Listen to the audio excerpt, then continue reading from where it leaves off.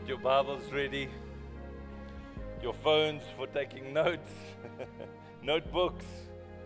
We're busy with a series called The Power of Prayer. We've been unpacking the Lord's Prayer, as you know, and in doing so, we've discovered 6 critical elements in the Lord's Prayer. It just makes it easier for us to understand what we are praying. We're calling it the 6 P's. Let's look at it on the screen. It starts with praise, and he ends with praise, and then Jesus runs through these 4 other things, and we've covered 5 of them already, by the way. This morning we're going to look at the last one, his protection. Jesus tells us to pray for protection. Let's go to the Lord's Prayer quickly, and let's just run through it. Our Father, which art in heaven, hallowed be your name. Your kingdom come, your will be done on earth as it is in heaven. Give us this day our daily bread, and forgive us our sins as we also forgive those who sin against us. And do not lead us into temptation. Listen to this, but deliver us from the evil one. He says, pray this, deliver us from the evil one. Why does he tell us to pray that? Why does he tell us to basically to pray for protection? He says because there's an evil one. Who is that? Who's he referring to? Satan, the devil, Lucifer. I like to just refer to him as the enemy. Because some people think, oh, it's the devil. That cute little guy, with the horns and the... There's nothing cute. There's nothing nice. It's not a comical picture or anything like that. He is flat out our enemy. The Bible teaches us that because he's come to steal, to kill, to destroy. He doesn't like you or me, by the way. And so he wants to mess up our lives. And that's why Jesus comes and he says, you've got to realize there's an evil one. And on top of that, we're living in a pretty evil world. A world that's becoming increasingly evil and dangerous and lawless. And so Jesus tells us to pray because he says, listen, in the last days, lawlessness will abound. And we see that. We see that when we look at what's happening in the Ukraine, and especially what's happening in Israel and Gaza at the moment. It's crazy. And so Jesus says in the last days, lawlessness will abound. So it doesn't really surprise us.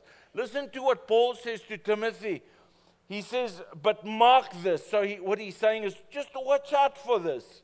There will be terrible times in the last days. People will be lovers of themselves and lovers of money and boastful and proud and abusive and disobedient to their parents, ungrateful, unholy, without love and unforgiving and slanderous, without self-control and brutal, and not lovers of the good, treacherous, rash, conceited, lovers of pleasure rather than lovers of God. And that's exactly what you and I are just seeing every day, just busy unfolding, either in our society, sometimes in our schools, or even in the news. We're seeing this kind of culture just develop, and that's why Jesus is saying to you and me, he's saying, hey, these things are going to happen.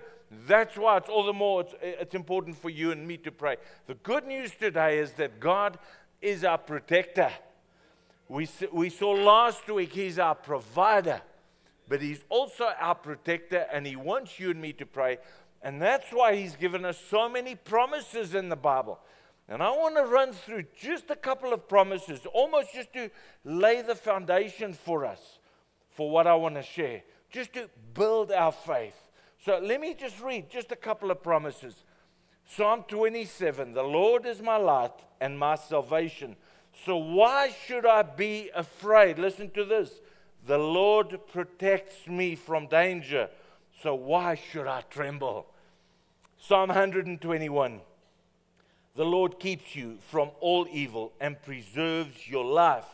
The Lord keeps watch over you as you come and go, both now and forever. Isn't that a beautiful picture? Just God keeps watch. God keeps watch. He knows exactly what's happening in your life and my life, and He's watching all the time. Let me read Proverbs chapter 3. You need not be afraid of disaster or the destruction that comes upon the wicked, for the Lord is your security. He will keep your foot from being caught in a trap. What is a trap? It's unforeseen, the unforeseen things, but not just unforeseen by you and me. It's the things that enemies or evil people may plot against us that you and I are not aware of. Because a trap is something that we don't see, but it's waiting there. It's lurking in the darkness. And God says, He says, don't worry about those things. He says, I'll keep your foot from being caught in that. And then Psalm 4 verse 8, I will lie down in peace and sleep. For you alone, O Lord, will keep me safe. If there's anybody here, and you don't have to put up your hand, if there's anybody here who battles a little bit at night because there's just a little bit of anxiety, go back to Psalm 4 verse 8. I will lie down in peace and sleep. For you alone, O Lord, will keep me safe. Amen. All right? And so there are many more promises here in the Word, and for the sake of time, I can't go through all of those. But really what I want to do this morning, and what I want to remind you and me, is that those promises are for us, by the way. And they're not for everybody. They're not for the unsaved. They're not for the pagans. The Bible refers to the unsaved as pagans. The promises of God are for the children of God. Remember that. All right? Because for the unsaved, they are outside of God's family. And so they are outside of the covenant. They're outside of God's protection. And so this is specifically for you and me. You see, you've got to understand that God has made every single man and woman on the face of the earth. And God wants every one of us, Bible says, for all men and women to be saved. All right? That's His heart. But when you and I decide not to follow God, not to follow Christ, what we're basically doing, think about it, we're in rebellion to God. And we're choosing, it's a choice, where we're choosing to live outside of His will and outside of His ways and His word, but also outside of His promises, all right? And so for people who don't serve God, they're living outside of the promises. I've said this before, but my children have rights and privileges that the neighbor's children don't have. The neighbor's children have certain rights and privileges that my children don't have. So in the same way, you and I as children of God, we've got to realize we've got rights and privileges because we're His child. Isn't that good news? All right. So you'll see that this theme, the theme of protection, runs right throughout the Bible. And that's why we've got so many promises here in the Word. Promise upon promise upon promise. That's why Jesus tells us to pray for protection. That's why we'll see so many scriptures that tell us to call upon the name of the Lord. And so I want to show you that quickly. Proverbs 18 verse 10 says, the name of the Lord is a strong tower. The righteous run into it and they are safe. And so what it's saying is there is safety in the name of Jesus. There's protection in the name of Jesus. Romans 10:13 says, whoever calls on the name of the Lord shall be saved. Why must we call upon the name of the Lord? Well, Psalm 138 gives us the answer. It says, because your promises are backed by all the honor of your name. And so there's power in the name of Jesus. The Bible says that God exalted Him to the highest place and gave Him the name that's above every other name. That at the name of Jesus, every knee will bow in heaven and on earth and under the earth. All right? And so that means in heaven, on earth, and under the earth, it's referring to the demons. Even the enemy, Satan and his demons, have got to bow, have got to submit to the name of Jesus. When you and I when we call upon the name of the Lord, when we use the name Jesus, there's power in that. That's why Romans 10:13, we've just read it. It says, whoever calls upon the name of the Lord shall be saved. Now, we tend to think of that in terms of spiritual saving, and it is. But there's a physical element involved as well. Because that word saved means to protect or to deliver. Whoever calls upon the name of the Lord will be protected, will be delivered. All right? And so my point simply is that God wants to protect us, but you and I have got to call. We've got to pray. All right? Now, I'm not saying today, please, I'm not saying that you shouldn't have burglar bars, security gates, and alarm systems, and you shouldn't do what you can to be safe and to stay safe and avoid certain areas, especially at night and things like that. I think that's smart and that's wise to do that, but I'll tell you what's even smarter. To call upon the name of Jesus and to trust in Him. Let's do what we can do. But better than that is we come and we trust God to protect our families and to protect our possessions and to protect our businesses, and we've got to do that. It's smart to do that. All right, now, I realize some people battle with this because they can't touch God and feel Him. It's not tangible. And so they want something that's tangible that they can hold on to. Like Alpha Security or CMS or something like that. And there's nothing wrong with that, all right? But why put your trust and your confidence in something or someone who's limited in power and ability when you can turn to the one who's completely unlimited? Come on. And so God invites us. He says, all you got to do is call upon my name. That's it. Listen to what David prays here in Psalm 18. He says, the Lord is my rock, my fortress, and my Savior. My God is my rock, in whom I find protection. He is my shield, the strength of my salvation, and my stronghold.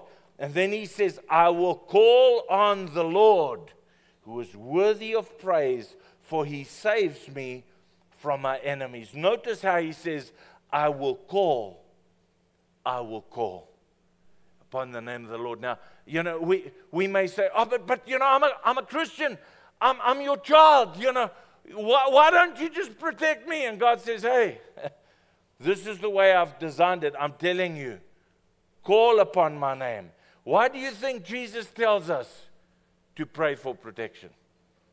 He sets the example. He says, hey, God wants to protect, but there's something you've got to do. You've got to call upon the name of the Lord. And then before Jesus left this earth, He prays for His disciples. And you know what He prays for? He prays two things: protection for His disciples and unity. There's a lot of stuff that He could pray for, but He asks two things: protection and unity. Now, if God was just automatically going to protect them, He wouldn't have prayed that. But obviously, protection is so important that He does it. Why does He do that? Because there's power in prayer. And prayer activates God's power, and it goes to work on our behalf. And that's why Jesus says, pray.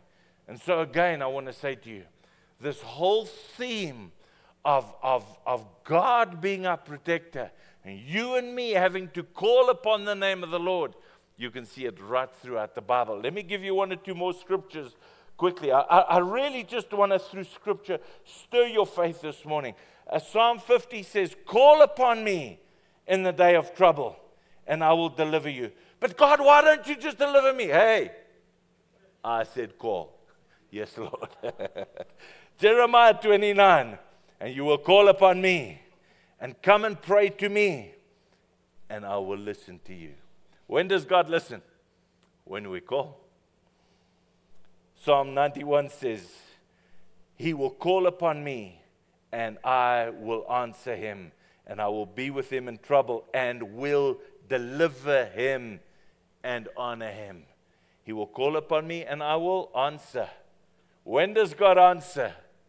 When we call. And so it's very clear from Scripture that there's a responsibility on you and me to pray protection, to call upon the name of the Lord, to start our day and say, Lord, I'm just committing this day to you. Thank you for everything. I'm praying over my family. I'm praying over this and that and the business. And where we're praying for protection, we're putting that into being. You see, one thing we need to understand, that as Christians, you and I are not immune to difficulties and trouble. When we get saved, God doesn't say, all right, now come, let me wrap you in cotton wool so that you're safe. Nothing bad will ever happen to you. Nowhere in Scripture does it tell us that. Let me read to you what it says here in Isaiah chapter 43. When you go through deep waters and great trouble. Notice it doesn't say if, when. Because there's a time in your life and my life when we go through deep waters, figuratively speaking. When you go through deep waters and great trouble, God says, I will be with you. When you go through rivers of difficulty, you will not drown.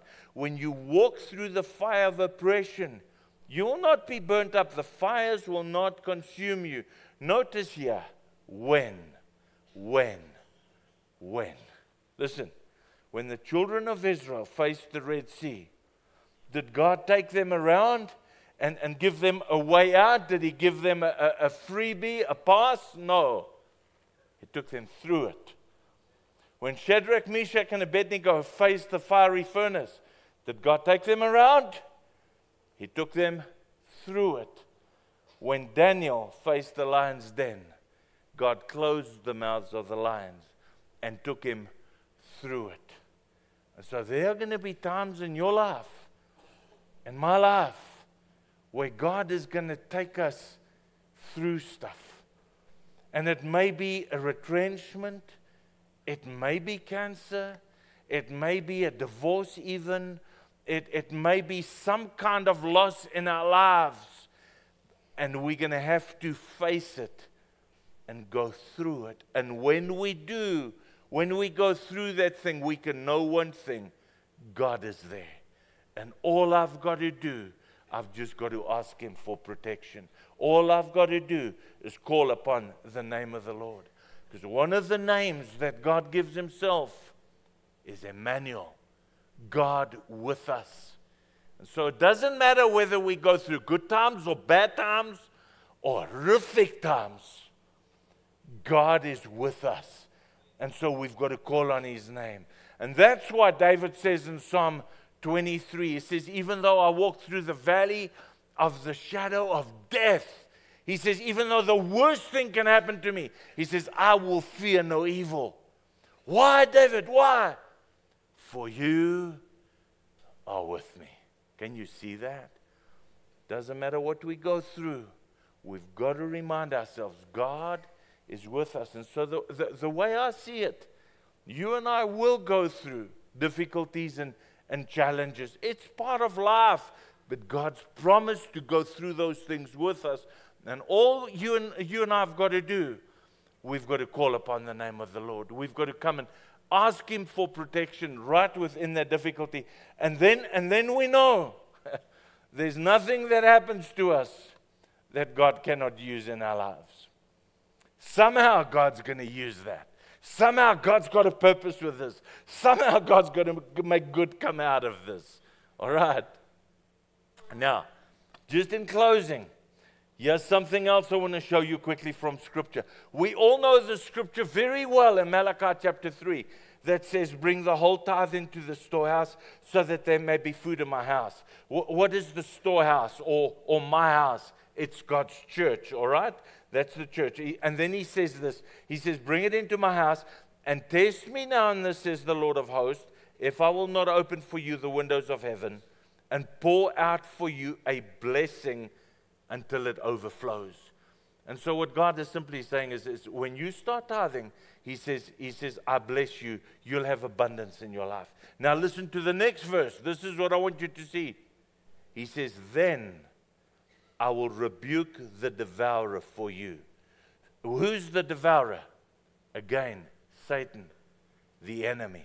I'll rebuke the devourer for you, so that it will not destroy the fruits of the ground, nor will your vine in the field cast its grapes, says the Lord of hosts. And so God is simply saying here, if you will honor me with your tithe, He says, I will honor you. He says, I will look after your income. Not only am I going to give you abundance, He says, but I'll protect it. Because so often, I mean, we have good income coming in, and we've done good deals or whatever it is, and man, we're not even through the month yet, and it's all up, it's gone. It's like we're trying to hold water in our hands. Isn't that the case? What's happening? There's a devourer, there's an enemy, there's unexpected expenses and nonsense. And what God is saying, He says, if you'll honor me with your tithe, He says, I will rebuke the devourer. He says, I will protect your crops and your grapes. What is that referring to? Your income. That's what God is saying. And so all God is saying here, He's saying to you and me, He says, hey, He says, you look after my house, I will look after your house. Now don't misunderstand what I'm saying. This is not protection money. Have you ever watched a movie where the mafia is involved and your little businesses down the road all pay protection money? This is not the Christian equivalent of protection money. All right? But I think what does happen here is it shows God our heart. Because you see, when we give God first place in our lives, if we really love Him, what does Jesus say? He says, if you love me, you'll obey me. If you love me. And so when you and I give to His house, there are a couple of things that happens. There's obedience, where I'm saying, Lord, I'm just being obedient to your word. And I'm acknowledging that everything I have comes from you. And I want to show you, Lord, that I love you. Now listen to what Scripture says. Here's the last scripture for this morning. He says, because He loves me, says the Lord, I will rescue him and I will protect him, for he acknowledges my name. And so it's clear from Scripture that God's protection is for God's people. How do we know it's God's people? Well, they've given Him first place in their lives. They love Him and they obey His word. And so God wants to protect His children. But he gives you and me one or two things to do. He says, I am your protector. He says, but I want you to be faithful in your finances. And then He says, and I want you to pray for protection, because there's an enemy, there's a devil, and he causes evil all the time. He says, but my power is greater than his power. For greater is He who's in me than he who's in the world. And so all you and I have got to do is come and call upon the name of the Lord and come ask God for protection. Just like last week, I showed you how we've got to ask for provision. God says, now I want you to ask for protection. Let me just end with this last thought quickly.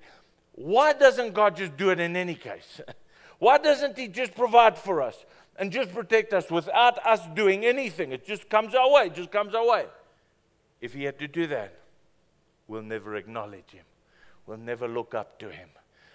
It's almost like we don't need Him. And God knows that's not good for us. And so God wants us to constantly look up and to say, Lord, give us this day our daily bread and keep the evil one from me. Lord, I'm praying for your protection in Jesus' name. Why do you think we pray in Jesus' name? Because we're calling on the name of the Lord, as Scripture teaches us to do. Amen. All right, come on, let's stand. I want to pray for us.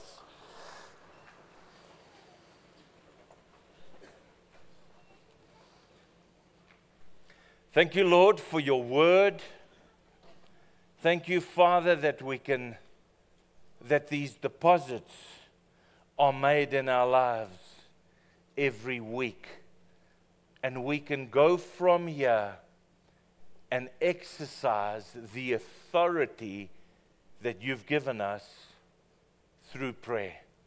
And so I ask for every one of us, Lord, that we won't be casual about prayer, but we'll realize what you want to do through us, and that we'll start exercising our authority in Jesus' name. Amen. Bless you. Have a great week.